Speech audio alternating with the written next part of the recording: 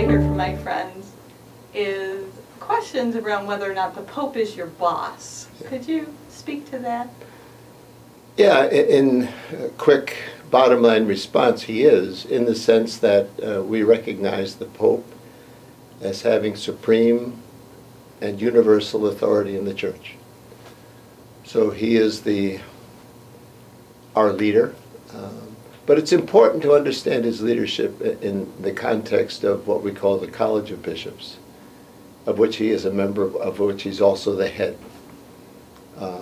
I hold my episcopal authority and power by virtue of my ordination, but I am Bishop of Rochester by virtue of his assignment of me to this position.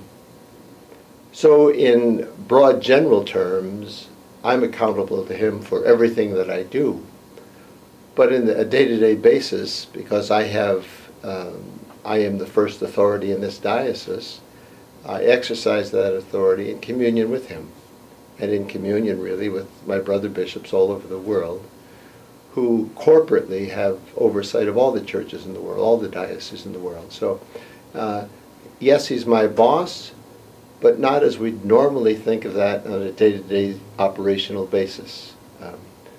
We report to the Holy Father every 5 years and give an accounting of our ministry and are subject to his comment, his direction, his correction, his encouragement, which is always helpful and which reminds us of our communion with other local churches and strengthens that communion. So it's a nice boss system.